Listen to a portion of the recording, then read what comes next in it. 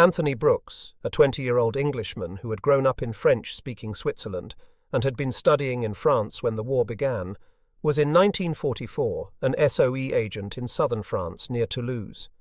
He had been receiving airdrops of explosives, which he distributed to his resistance people, who hid them in cesspools or even on locomotives when the drivers were resistance. "We would hide the explosives on an electric locomotive," he recalled, "and no German soldier is going to open up a thing that says 16,000 volts on it, and it has got a key." Some went into lavatory water tanks. They would hold up to 20 kilos of explosive. Like most SOE agents, Brooks found that his recruits were impatient, eager for action, so we had to let them blow up trains every now and again, even if it was too soon and we had no orders. Every now and again we derailed the wrong one, and we had some bad press, you might say, and one train we derailed was a Swiss Red Cross train, and there were 4 enormous vans full of eggs, and people were trying to scoop the yolks out of the river to make omelettes and cursing us all the while. In April 1944, the 2nd SS Panzer Division, the Das Reich, moved into a town near Toulouse named Montauban. It was refitting after hard service on the Eastern Front, receiving brand new tanks, Tigers, the biggest and best Germany could produce. The tanks were gas guzzlers. Tigers weighed 63 tons and got 1/2 mile to the gallon. They were subject to mechanical problems. They had only steel tracks, which wore out quickly on highway travel. Therefore, the Germans always moved the Tigers for any distance on railroad cars. The Tigers were concentrated in Montauban and kept under heavy guard. The railway cars they rode on were hidden in village railway sidings round Montauban, each concealed by a couple of worn-out French trucks dumped on top. These transporter cars were unguarded. Brooks put his sub-agents to work. One of them was a beautiful young 16-year-old girl named Tetty, who was the daughter of the local boss who ran a garage, and she had long ringlets, and her mother was always smacking her and telling her not to play with them.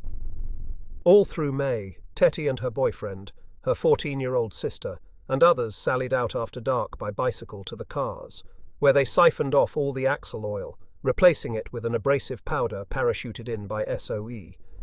Brooks told Tetty and the others to throw away the oil, but of course the French said it was ludicrous to throw away this beautiful green oil, so they salvaged it as it was real high-quality motor oil that fetched a fine price on the black market. On D-Day, the Das Reich got orders to move out for Normandy. The Germans loaded their Tigers onto the railway cars. Every car seized up before they reached Montauban. The damage was so extensive to the cars' axles that they could not be repaired. It was a week before the division found alternative cars in Périgueux, 100 kilometers away. Bad luck for the tanks' tracks and fuel supply. The resistance harassed the division from Montauban to Périgueux. As a consequence, the Das Reich, expected by Rommel in Normandy by D+3 or 4, actually arrived on D+17. Furthermore, as Brooks notes with a certain satisfaction, no train went north of Montauban after the night of the 5th of June until it went out flying the French flag or the Union Jack. The contributions of the paratroops on the night before D-Day and of the bombers and the resistance in the weeks before D-Day cannot be appraised with precision. But it is clear that while Eisenhower never had to worry about his rear, Rommel always did. According to General Eisenhower, before the battle is joined, plans are everything. As Supreme Commander, he directed a planning operation that seemed infinite in scope, was complex almost beyond description, and on which the outcome of the war depended. He insisted on, and got an all-out effort from staff officers at SHAEF down through 21st Army Group, Montgomery's headquarters, British 2nd and American 1st Armies, the Corps, divisions, battalions and companies, and all levels of staff at the various Air Force, Navy and Coast Guard commands. As a result, Overlord was the most thoroughly planned amphibious operation in history. When Eisenhower visited Bradley's headquarters, he told the officers, "This operation is not being planned with any alternatives. This operation is planned as a victory, and that's the way it's going to be. We're going down there, and we're throwing everything we have into it, and we're going to make it a success." In a 1964 interview with Walter Cronkite, Eisenhower repeated those words. He spoke with intensity, frowning a bit, giving some reminder of the power of his voice, body posture, attitude and aura of certainty and command that he had displayed in 1944. Then he visibly relaxed, let that shy grin creep up the corner of his mouth, and added, "But there's nothing certain in war. Unless you can put a battalion against a squad, nothing is certain." The job of the planners was to make certain of as much as possible. To do that, they needed to be in constant touch with troops in the field, monitoring the results of exercises and training maneuvers to decide what would work, what might work, and what wouldn't work. They had to put all that information together with the input from the other services to come up with a comprehensive plan that everyone agreed to. The process started at the top and worked down. Eisenhower decided where and when. To deal with the objection that adding the Cotentin, Utah Beach, would be too costly because of the flooded areas behind the beach, Eisenhower's Chief of Staff, General Smith, suggested using airborne divisions to seize the causeways leading inland over the flooded areas. There was intense opposition from the airborne commanders, but Eisenhower ruled for Smith. By late January, Eisenhower's basic decisions were in place. On February 25th, Bradley's headquarters had an outline plan drawn up. British Second Army had one completed a month later. The process moved down to corps, division, regiment, battalion levels. General Freddie de Guingand, Montgomery's Chief of Staff, recalled that right along the chain of command, nothing was ever proposed that didn't meet with heated opposition. If corps wanted it, division didn't. If the Army proposed something and the Navy agreed, the Air Force was sure to object. De Guingand reported that it was Monty's 21st Army Group staff that made the decision to send the DD tanks, the swimming tanks, in on the first wave, with naval guns firing over their heads. Our reasons for using DD tanks in the van were to achieve an element of surprise which might be effective in demoralizing the enemy. Also, they would provide rallying points for the infantry. At the higher levels, the temptation to reach down to solve lower echelons problems was great, but it was overcome. General de Guingand explained, "At first we all tried to discover a school solution to the composition of the assault waves. Guns, engineers, tanks, infantry, in what order, where, etc. But after the first training rehearsal we decided the notion of a single formula was nonsense, and we let the particular assault section solve its own problem. Its own problem depended on the nature of the defensive works facing the particular corps, division, regiment, battalion. Each had a different problem, depending on the shape of the beach it would assault, and even more on Rommel's defensive works. But Rommel could not plan, only prepare. Planning made possible a concentration of energy and force, but it required a knowledge of where and when that Rommel did not have. Preparation for an attack anywhere required a dispersal of energy and force. On every beach that was remotely suitable for an amphibious landing, Rommel built defences. Offshore, the Germans' first line of defence consisted of mines anchored in the channel, not enough to satisfy Rommel, but enough to cause a major problem for the Allied navies. Onshore, the defences differed to suit local terrain conditions, but the beach obstacles on the tidal flat between the high and low water marks were similar on Omaha, Utah, and the British beaches. The tidal flat obstacles began with so-called Belgian gates, which were gate-like structures built of iron frames 10 feet high. These sat in belts running parallel to the coastline, about 150 meters out from the high water line. Telemines, anti-tank mines carrying 12 pounds of TNT, were attached to the structures, or old French artillery shells, brought in from the Maginot Line, pointed out to sea and primed to fire. Admiral Rouge had no faith in landmines and artillery shells stuck underwater, as they had no waterproofing, but the marine mines he preferred were not available in sufficient quantity. Next, at about 100 meters out from the high water mark, a band of heavy logs were driven into the water at an angle pointed seaward, with telemines lashed to the tips of some of the logs. At about 70 meters from shore, the main belt of obstacles featured hedgehogs, 3 or 4 steel rails cut in 2-meter lengths and welded together at their centres, that could rip out the bottom of any landing craft. Rommel bestrode France like a colossus. He could, and did, flood the countryside by damming rivers or letting in the sea. He could and did uproot and evacuate French civilians, tear down vacation homes and buildings to give his artillery a better field of fire, cut down forests to get the trees he needed for his beach obstacles. The obstacles forced the Allies to choose between risking their landing craft on a full tide or coming in on a rising tide, and thus giving the German soldiers an opportunity to cut down the first waves of attackers as they struggled through the tidal flat and up to the first feature of the beach, which at Omaha was a bank of shingle, small, smooth rocks, or a line of sand dunes at Utah that could provide some cover. To make full use of the killing zone, Rommel had his static divisions, many of whose battalions were Ost units. In some divisions, the men were 50% Polish or Russian, right up close. At each of the beach exits at Omaha, for example, riflemen and machine gunners were in fire trenches on the lower part of the bluff, halfway up the bluff, and at the top. Scattered along the slopes of the draws, and on the plateau above, were hundreds of tobrukes, circular concrete-lined holes big enough for a mortar team, a machine gun, or even the turret of a tank. The tobrukes were connected by underground tunnels. Beside and around them, the Germans had fixed fortifications of reinforced concrete looking straight down onto the beach. In them, as in the tobrukes, there were panoramic sketches of the ground features in front of them, giving range and deflection for specific targets. In other words, they were zeroed in.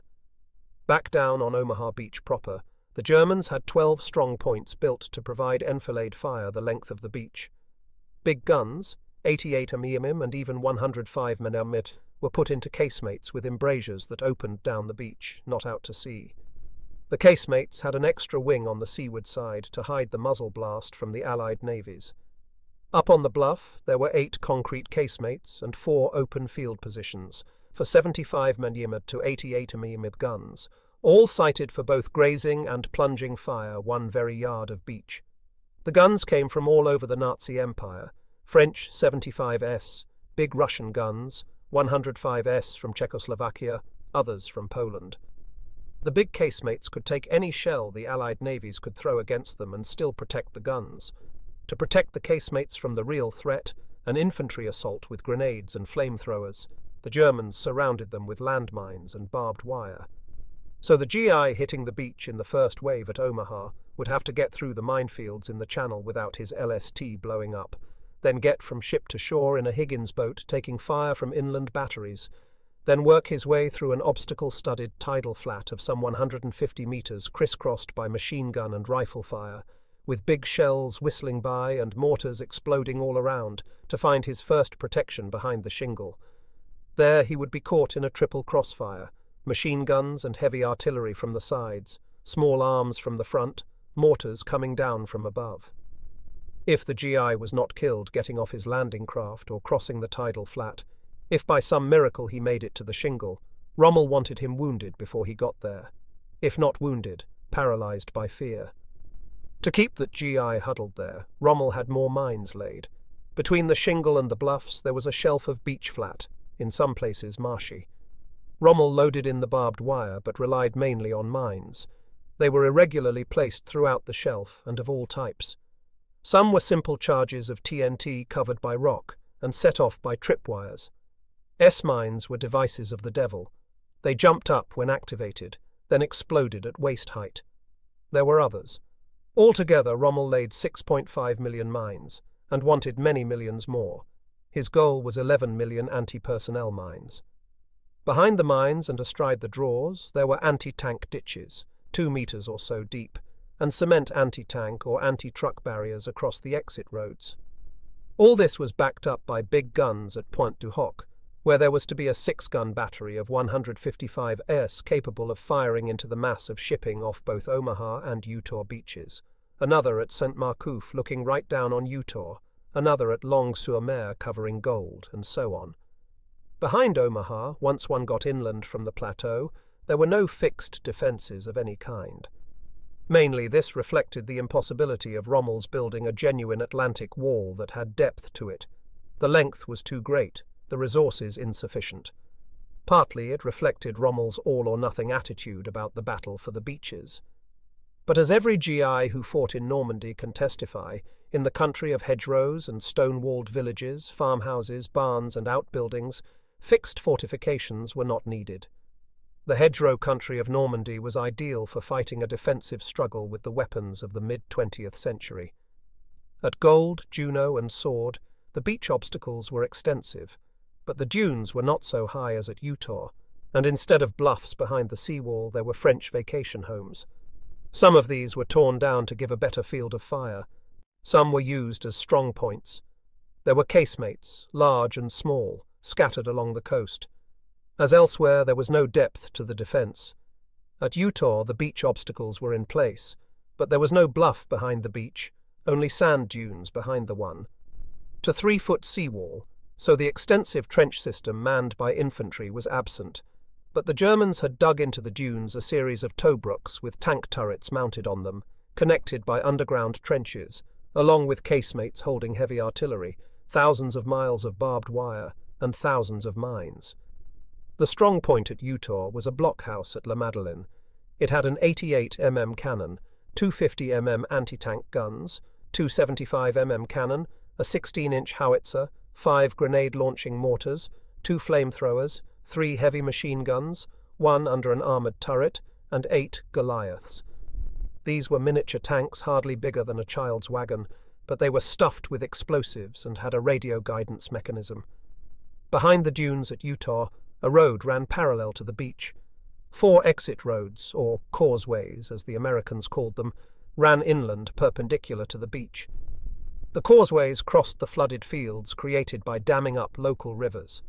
Behind the flooded fields, Rommel had troops stationed in every village, along with field artillery pre-sighted on the causeways.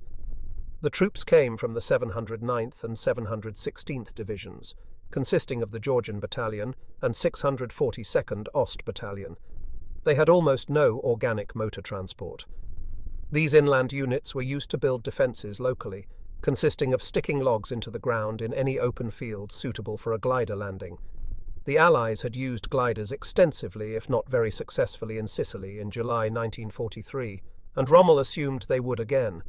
To prevent it, he devised Rommel's asparagus, 10-foot logs driven into the ground, to be topped with shells attached by interconnecting wires. The shells didn't arrive from Paris until after D-Day, but the logs by themselves were enough to bust up a wooden glider going better than 100 kilometers per hour. For deception purposes, Rommel built casemates that held no guns. Admiral Rouge recalled, "Dummy batteries attracted a great many Allied air attacks and helped the real guns to survive." The Americans were making extensive use of rubber, blown-up tanks, and other heavy vehicles as part of Operation Fortitude, but the Germans did not develop such devices. Instead, Rommel poured more concrete and planted more asparagus. Colonel General Georg von Sodenstern, commander of the 19th Army in southern France, thought Rommel mad. He commented on Rommel's fixed defences, "As no man in his senses would put his head on an anvil over which the smith's hammer is swung, so no general should mass his troops at the point where the enemy is certain to bring the first powerful blow of his superior material." To which Rommel replied, "Our friends from the east cannot imagine what they're in for here. It's not a matter of fanatical hordes to be driven forward in masses against our line, with no regard for casualties and little recourse to tactical craft. Here we are facing an enemy who applies all his native intelligence to the use of his many technical resources, who spares no expenditure of material, and whose every operation goes its course as though it had been the subject of repeated rehearsal." He was right in his analysis of the American army, but in the view of General Baron Leo Geyer von Schweppenberg, badly wrong in his conclusion about how to meet the attack. Schweppenberg commanded Panzer Group West. When Rommel began moving the 2nd Panzer Division closer to the coast, north of Amiens, Schweppenberg protested. Rommel insisted and put the leading battle group right on the coast, dug in. He growled to Admiral Rouge, "The Panzer divisions are going to be moved forward, whether they like it or not."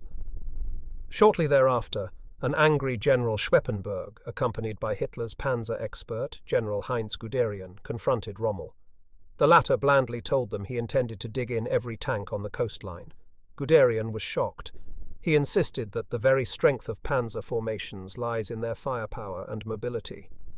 He advised Rommel to pull the tanks back out of range of Allied naval guns. He insisted that the lesson from the Sicily and Salerno landings was crystal clear. The Germans could not fight a decisive battle while they were under those naval guns. Guderian knew that an amphibious force is not at its most vulnerable when it is half ashore, half at sea. It is at its most powerful at that time, thanks to those big naval guns. He urged Rommel to think in terms of a counter-offensive launched on the Wehrmacht's terms, at some choke point inland when the enemy was overstretched. That was the way the Russians did it, with great success, as Guderian could testify. Rommel would not budge. "If you leave the panzer divisions in the rear," he warned, "they will never get forward. Once the invasion begins, enemy air power will stop everything from moving." When Guderian reported to Hitler, he recommended pulling back and fighting inland, which specifically meant keeping command and control of the panzer divisions out of Rommel's hands. Hitler tried a weak-kneed, half-hearted compromise. On May 7th, he turned over 3 panzer divisions to Rommel, the 2nd, 21st, and 116th. The other 4 panzer divisions were to be held inland. General Alfred Jodl, chief of OKW, assured Rommel that although the 4 divisions were under OKW's control, they will be released for operations, without further application by yourself, the moment we can be certain about the enemy's intentions and focus of attack. That sounded reasonable, but skipped over this fact. The leadership principle had led to a situation in which a German panzer division commander would in a crisis look to not 1 man but 3 for his orders: Rommel, Rundstedt, Hitler. Jodl's sensible-sounding words also ignored the failure to choose between competing strategies. Hitler backed neither Rommel nor the Schweppenberg-Guderian team. Just as he could not trust people, neither could he trust one plan over another. He split his resources and invited defeat in detail. Rommel got his 3 panzer divisions up as close as he could, especially the 21st, which went into camp around Caen. The 21st had been Rommel's favourite in Africa, where it had been decimated. It had been rebuilt around a cadre of former officers, including Colonel Hans von Luck. Its commander was General Edgar Feuchtinger, whose qualifications for the job were that he had organised the military displays at the annual party rallies. He had no combat experience, knew nothing of tanks. According to Luck, Feuchtinger was a live and let live person. He was fond of all the good things of life, for which Paris was a natural attraction. He was wise enough to leave the reality of command in the hands of his immediate subordinates. Rommel put the other 2 panzer divisions under his command, the 12th SS and Panzer Lehr, equally distant from Calais and Calvados. They were not close enough to get to the beaches in a few hours, however, a reflection of the immense front line the Germans had to cover. General Fritz Bayerlein, commanding Panzer Lehr, described the division as the best-equipped panzer division that Germany ever had. It was 100% armoured. Even the infantry was completely armoured. When he took the command, Guderian told him, "With this division alone, you must throw the Allies into the sea. Your objective is the coast. No, not the coast. It is the sea." Aside from the 3 panzer divisions, Rommel's forces had little mobility. Rundstedt, true to his analysis that fighting a mobile battle inland was preferable to fighting a pitched battle from fixed fortifications, put most of his effort in the first 5 months of 1944 into improving transport facilities for the coastal divisions. But Rundstedt's efforts to put wheels under his army were offset by Rommel's insistence on digging in every available soldier and gun along the coast. Anyway, as Gordon Harrison observes, German notions of mobility in the West in 1944 hardly corresponded to American concepts of a motorized army. German mobile units had at best 1 or 2 trucks to move essential supplies, with horse-drawn artillery and general transport. The men were listed as mobile because they had each got a bicycle. The Wehrmacht of 1944 was a strange army. In the panzer divisions, it had highly mobile forces with superior firepower, absolutely up to date. But it did not have the fuel to sustain operations. Thanks to the Allied bombing campaign against the Romanian oil fields, Germany had desperate fuel shortages. In France, that meant the panzer divisions had to sharply curtail their training. In the infantry divisions, meanwhile, the Wehrmacht of 1944 was almost a replica of the Kaiser's army of 1918. It was dependent on rail and horse for its supplies, on foot power for movement. In organization, tactics, and doctrine, it was prepared to fight a 1918 battle, just as the Atlantic Wall was an attempt to build a replica of the World War I trench system. Despite the handicap of inadequate equipment, the German infantry divisions could have been made more mobile through training maneuvers. But so great was Rommel's obsession with pouring concrete and sticking logs into the tidal flats that he put his fighting men to work building beach obstacles. Challenged by a subordinate who wished to emphasize training, Rommel ordered, "I hereby forbid all training, and demand that every minute be used for work on the beach obstacles. It is on the beaches that the fate of the invasion will be decided, and, what is more, during the first 24 hours. Even 21st Panzer units around Caen were put to work putting in asparagus. In March, after the spring thaw had immobilized the armies on the Eastern Front, Hitler began transferring units to the west. Rommel put them into the line where they were most needed. The Cotentin got a new division, the 91st, supposedly mobile, and the 6th Parachute Regiment, commanded by Colonel Frederick von der Heydte, a legend for his exploits in Crete. His regiment was an elite, all-volunteer unit. Average age was 17.5. In the 709th Infantry Division on the Cotentin, average age was 36. When he arrived in Normandy, the colonel was shocked by the mediocrity of the armament and equipment of the German divisions. There were weapons from every land that had fallen into German hands over the past 30 years. His own regiment had 4 kinds of grenade launchers and 7 types of light machine guns. Heydte was also shocked when he was shown a document and told to sign. It came from Hitler. He wanted each commander to give his written promise to remain in place, to hold every inch of ground when the invasion came. Heydte refused to sign. His corps commander simply shrugged. Throughout the Cotentin by May, Rommel had 3 divisions, the 243rd, the 709th, and the 91st. Along the Calvados coast, he had the 352nd facing Omaha, the 716th at the British beaches, with 21st Panzer around Caen. This was neither fish nor fowl. The whole point to pouring all that concrete and digging all those trenches along the coast was to check the enemy long enough to allow a concentrated panzer counterattack before the end of D-Day. But with only 1 division to cover the whole Calvados-Cotentin coastline, and only 2 to cover the area from Le Havre to Holland, Rommel could not possibly hope to make an early concentrated panzer attack. By denying Rommel command of the tanks, Hitler denied Rommel his strategy. At that point, a less stubborn general might have taken steps to begin implementing the strategy he didn't believe in, but had been forced by circumstances to adopt. Not Rommel. He stuck to a strategy that by his own logic, given available resources, couldn't work. On the day the battle would be joined, therefore, the mighty Wehrmacht's armoured divisions would be immobilized not so much by the Allied air forces, or by the Allied navies, or by the resistance, as by the leadership principle of the Third Reich. But suppose that Rommel had persuaded Hitler to put the armoured divisions under his immediate command. Suppose further that he got lucky and stationed 1 panzer division in Bayeux, another at Carentan, as according to General Bayerlein, commander of the Panzer Lehr division, he wanted to do. Then suppose that on D-Day, Rommel launched a panzer-led counterattack against the 4th Infantry at Utah and another at Omaha's left flank and Gold's right. That surely would have created a crisis and caused some chaos on the landing beaches, as well as many casualties. But consider the price to the Wehrmacht. With the Allied communications network, including fire control parties on shore and in the air in radio contact with the Navy gunners, the US and Royal Navies, supported by Canadian, Norwegian, Polish and French warships, would have killed every tank in the assault. In other words, Rommel's most basic idea, to stop the invaders cold on the beach, was flawed. Bringing the panzers down in range of the Allied navies was madness, as Guderian had argued. At Sicily and again at Salerno, German tanks managed to penetrate the Allied lines and get down close to the beach. There they were blasted Allied destroyers firing point blank.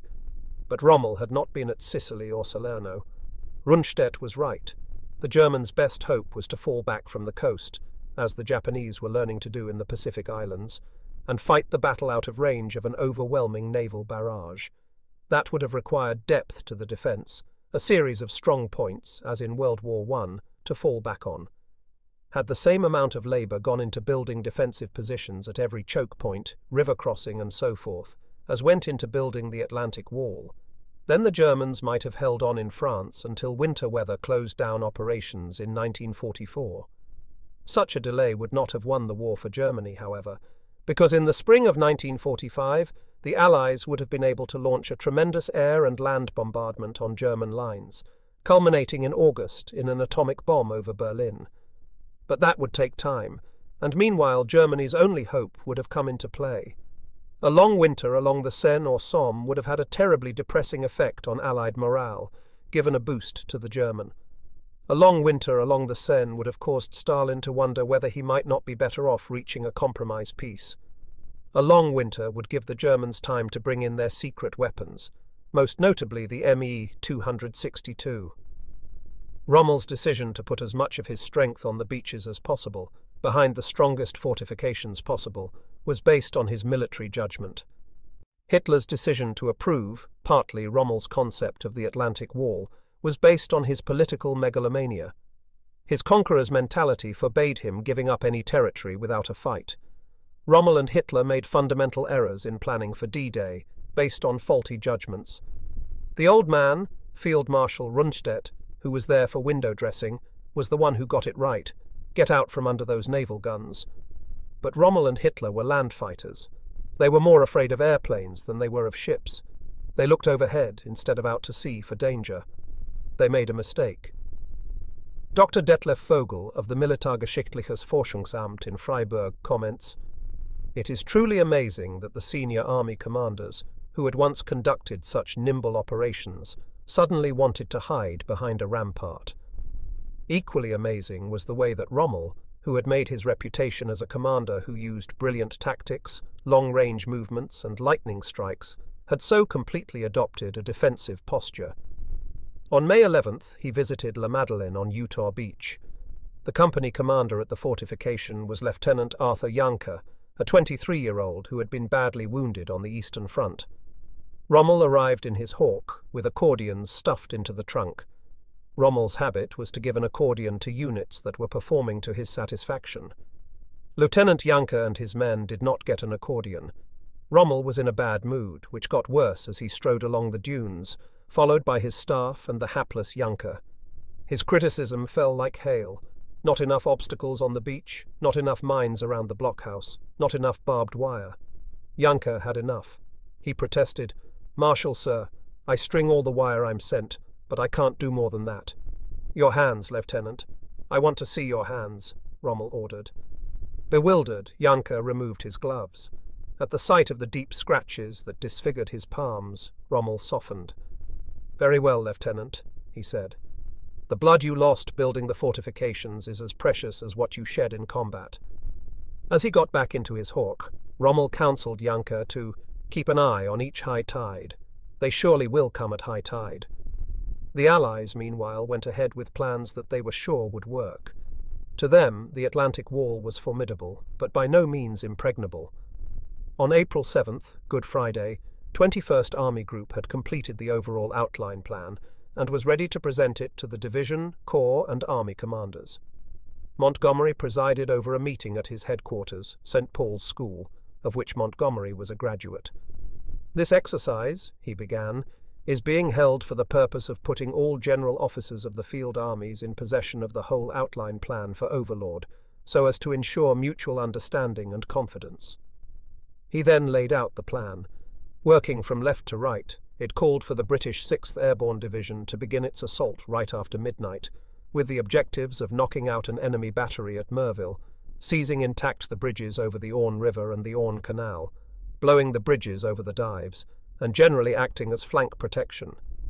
The British 3rd Division, with French and British commandos attached, was to push across Sword Beach, then pass through Ouistreham to capture Caen and Carpiquet Airfield. The Canadian 3rd Division was to push across Juno Beach and continue on until it cut the Caen-Bayeux Highway.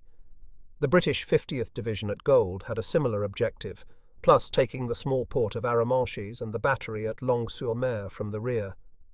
At Omaha, the US 1st and 29th Divisions were to move up the exits, take the villages of Colville, Saint-Laurent, and Vieilleville, then push inland. Attached ranger battalions were to capture the battery at Pointe du Hoc, either by land or sea or both. At Utah, the 4th Infantry was to cross the beach, establish control of the coast road, and move west along the causeways to the high ground inland, ready to wheel to the right to drive for Cherbourg. The 101st Airborne would land southwest of Sainte-Mère-Église to secure the inland side of the causeways, and to destroy the bridges in the vicinity of Carentan, while seizing others to protect the southern flank at Utah. The 82d Airborne was to land west of Saint-Sauveur-le-Vicomte to block the movement of enemy reinforcements into the Cotentin in the western half of the peninsula. At the briefing, Montgomery acted on the assumption that getting ashore was not the problem. What worried him was staying ashore. He told his subordinates, "Rommel is likely to hold his mobile divisions back from the coast until he is certain where our main effort is being made. He will then concentrate them quickly and strike a hard blow. His static divisions will endeavour to hold on defensively to important ground and act as pivots to the counterattacks. By dusk on D-1, the enemy will be certain that the Neptune area, code name for the seaborne portion of Overlord, is to be assaulted in strength. By the evening of D-Day, he will know the width of frontage and the approximate number of our assaulting divisions." Montgomery thought that Rommel would bring 2 panzer divisions against the lodgment on D+1. By D+5 it would be 6 panzer divisions. Protecting and expanding the lodgment area would be more difficult than establishing it. With their objectives set, the generals and colonels went to work at division, regimental and battalion levels to develop specific plans for getting ashore.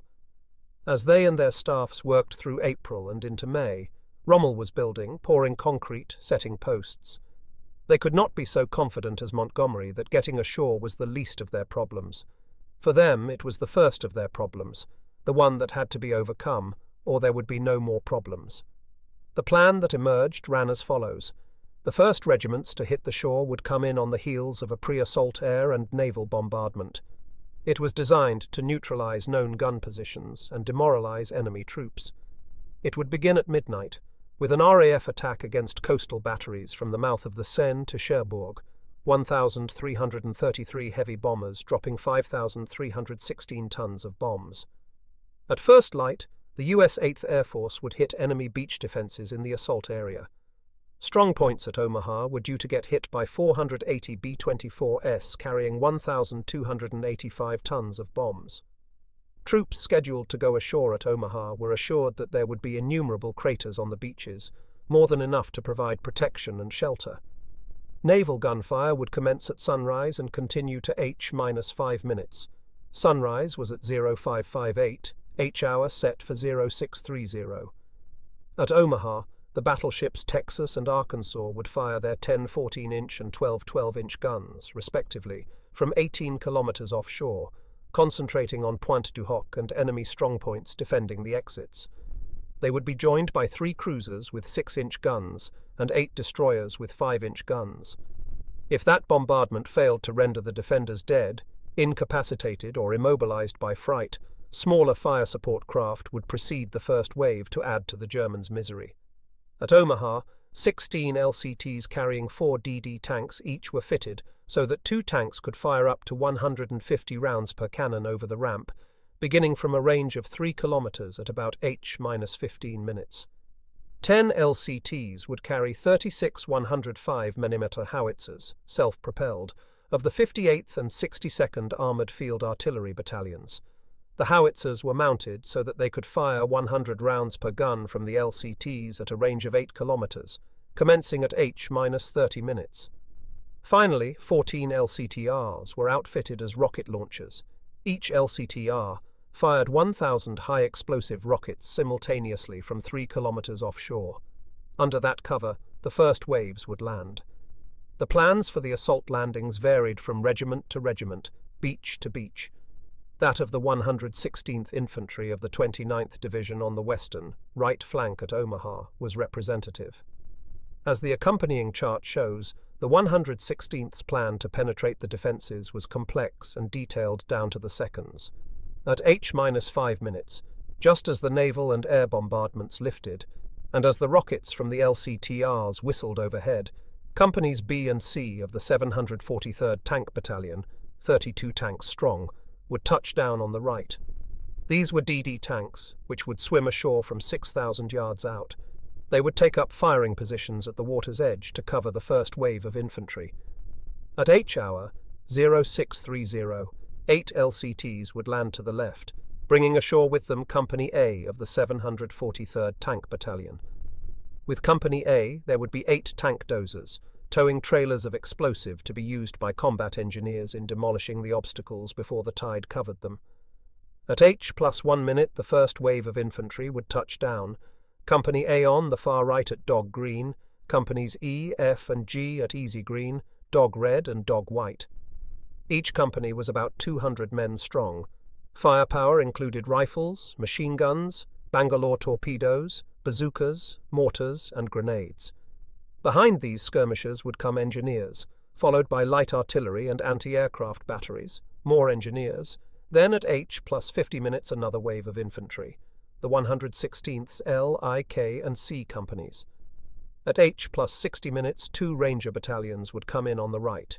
At H+110 minutes, UKWs would bring in heavy artillery. At H+3 hours, Navy salvage units and truck companies would move in. By then, the beach should be clear, the fighting rifle companies moving inland. Brig General Norman Dutch Cotter, second in command of the 29th Division, did not like the idea of storming ashore an hour after first light. He had little faith in the accuracy of air and naval bombardment, thought it would do little good, and wanted to land the first wave in total darkness. That way the assault troops could cross the tidal flat safely and would be able to take up firing and attacking positions at the foot of the bluff before the Germans could see them. "The beach is going to be fouled up in any case," he declared. "Darkness will not substantially alter the percentage of accuracy in beaching, not enough to offset the handicaps of a daylight assault." He was overruled. Each movement required an exact timing schedule that would begin 3 and 4 days before H-hour at ports in southwestern England that were up to 160 kilometers from Omaha. Men and equipment would load up on LSTs, LCIs, and LCTs. Off the mouths of the harbours the convoys would form up. After crossing the channel, the ships would anchor off the coast of France. Men would climb down the rope nets to their LCVPs, or descend in the boats as they were lowered by the davits. They would circle until they got clearance to form up line abreast and go in. There was much more to the plan of assault than outlined here, and there were variations at different sectors and beaches, but basically the 116th plan was similar to those elsewhere. The emphasis was on a crescendo of high explosives hitting the beach defences for a half hour before the tanks arrived, to be immediately followed by the first wave of skirmishers, who should be able to take advantage of the dazed enemy and seize the trenches as well as the exits from the beach. After that, it was a question of getting enough transport and firepower ashore quickly enough to take the plateau area and move inland. All this was planned out on a timetable that was exceedingly rigid and complicated, and it was done without a single computer. When PVT John Barnes of Company A, 116th Infantry, attended the briefing on the assault plan, he was mighty impressed. He would be going ashore at H-hour. 1 minute later, E Company would come in behind him, followed by engineers at H-hour plus 3 minutes. Then would come Headquarters Company and anti-aircraft artillery, then more engineers, then Company L at H-hour plus 50 minutes, and so on through the day. "It seemed so organized," Barnes recalled, "that nothing could go wrong, nothing could stop it. It was like a train schedule. We were almost just like passengers. We were aware that there were many landing boats behind us, all lined up coming in on schedule. Nothing could stop it." Others were not so sure. Captain Robert Miller of the 175th Regiment, 29th Division, remembered his CO, Colonel Paul Pop Good, holding up the operation plan for the regiment. It was thicker than the biggest telephone book you've ever seen. After the briefing was completed, Colonel Good stood up. He picked it up and tried to tear it in half, but it was so thick that this strong man couldn't do it. So he simply threw it over his shoulder and said, "Forget this goddamned thing. You get your ass on the beach. I'll be there waiting for you and I'll tell you what to do. There ain't anything in this plan that is going to go right." Had Eisenhower heard the remarks, he would have agreed. Whenever he said that before the battle plans are everything, he added that as soon as the battle was joined, plans were worthless. By mid-May, the plans down to regimental level were complete, but not poured in cement. Changes were made right up to D-Day in response to new information or the pace of Rommel's construction activities. At Omaha, for example, Major Kenneth Lord, Assistant G3, Operations for the 1st Division, spotted an ominous development. Up to mid-April, 1st Division staff had noted happily that the Hedgehogs and Belgian Gate obstacles were piled up on the beaches rather than being put in place. But when a B-17 happened to jettison some bombs onto Omaha Beach before returning to England from an aborted raid, Lord examined a photograph of the bombs exploding. He saw a series of sympathetic detonations of underwater mines just at Easy Red Beach. Major Lord appealed to the Navy to take care of the mines, pointing out that the official landing operations manual gave the Navy responsibility up to the high tide mark. The Navy did not disagree. It just said it did not have an ability to demolish those mines. 1st Division appealed to Shaef and got 2 engineering battalions assigned to it. The Division HQ put them into the first wave. When Lord informed the engineers that they would lead the way, they expressed great shock. Lord assured them that they would have plenty of support from the DD tanks. He pointed out that the DDs had worked beautifully during practice exercises. Those exploding mines caused consternation at 21st Army Group. Were they electric, or pressure, or magnetic, or what? To find out, they sent Captain George Lane, a commando working with cops, to bring back a sample. One night in late April he swam among the obstacles. He could find only teller mines. He brought one back. His superiors nearly died of fright when I presented it because it was not waterproofed. It was never meant to be an underwater mine, so they realized that the corrosion must have played havoc with its mechanism, and it might go off any minute. They told Lane there must be something else and sent him back, not only to look for new types of mines, but to take infrared photographs of the underwater obstacles. In May, they sent him back once again, and his luck ran out. He was captured by a German E-boat and brought to Rommel's headquarters at La Roche-Guyon. An elegant staff officer came into the room and asked, "Well, how are things in England? The weather must be beautiful. End of May is always nice in England." It turned out he had an English wife.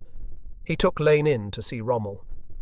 "You are in a very serious situation," Rommel said, "because we think you're a saboteur." Lane turned to the interpreter.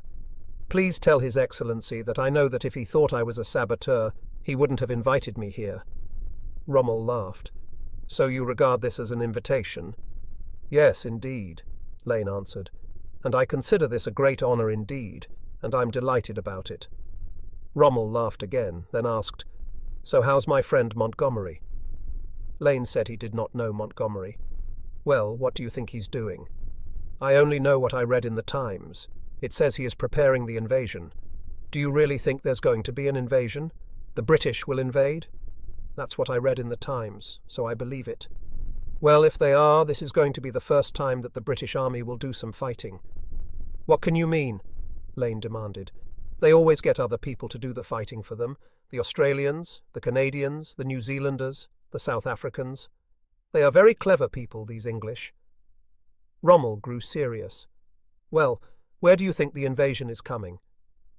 "I certainly don't know. They don't tell junior officers.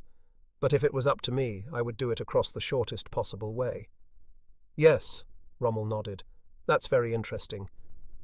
They talked politics.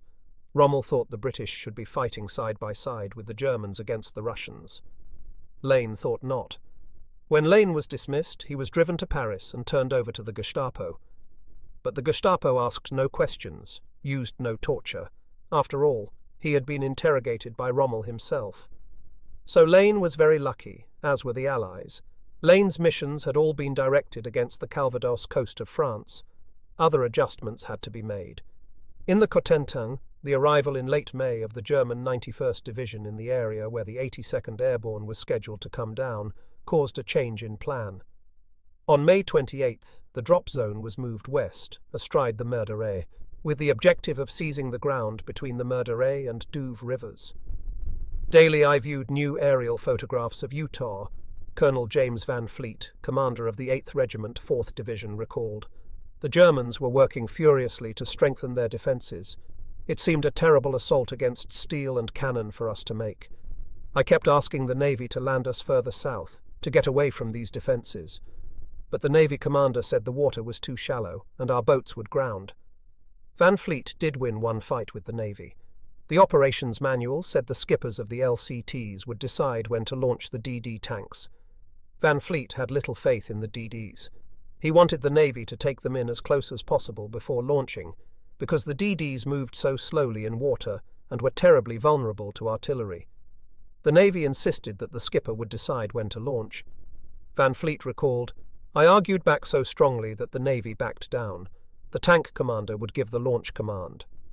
Multiply Lord's and Van Fleet's experiences by hundreds to get some idea of the scope of the ever-changing planning operation.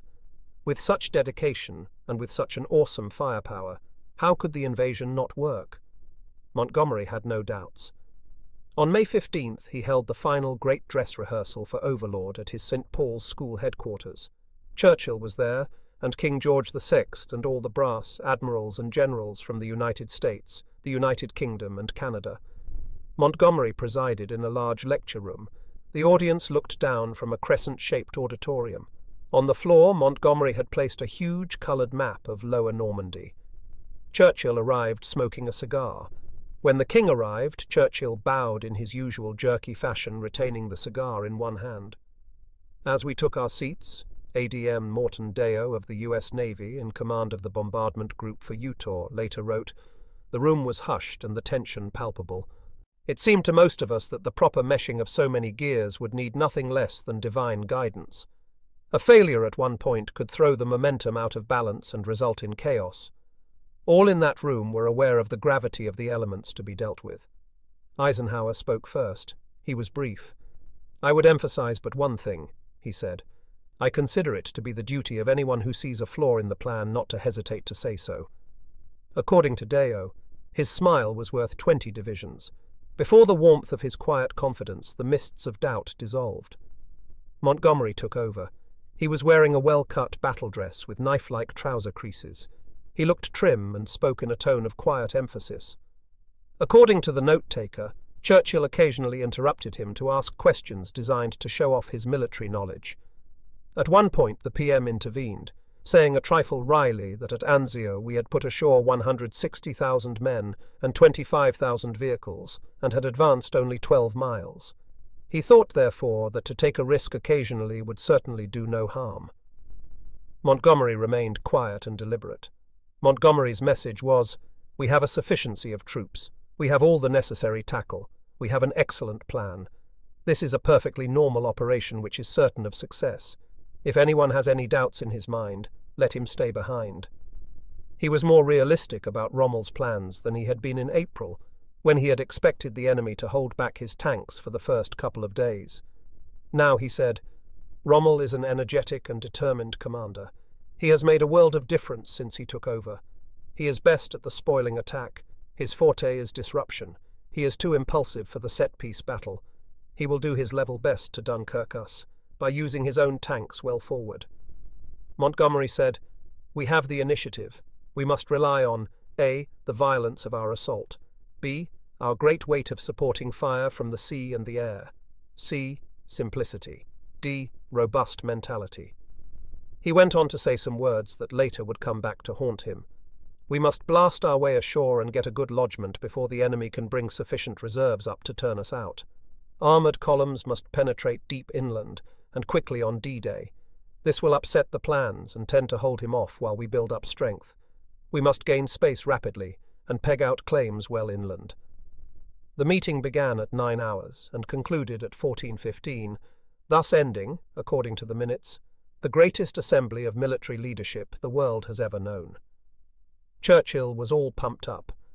At the beginning of 1944, he had expressed qualms about Overlord, saying to Eisenhower on one occasion, "When I think of the beaches of Normandy choked with the flower of American and British youth, and when, in my mind's eye, I see the tides running red with their blood, I have my doubts.